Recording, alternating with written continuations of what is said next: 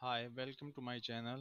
To deactivate or permanently delete your Facebook account, you have to click on your picture, profile picture, and from there you can click settings and privacy and click the first option as settings.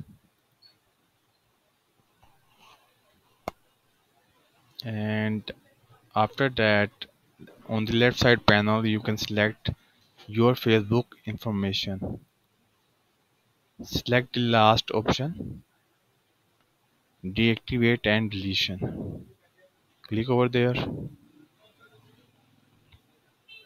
and you can either deactivate your account, which will be the temporary act, and you can reactivate as you wish, but deleting the account as permanent, it will not be able to retrieve it back. So select any of the option as per your requirement and then click continue to account deletion or continue to account deactivation. Hope you liked the video. Please subscribe to my channel and like the video as well.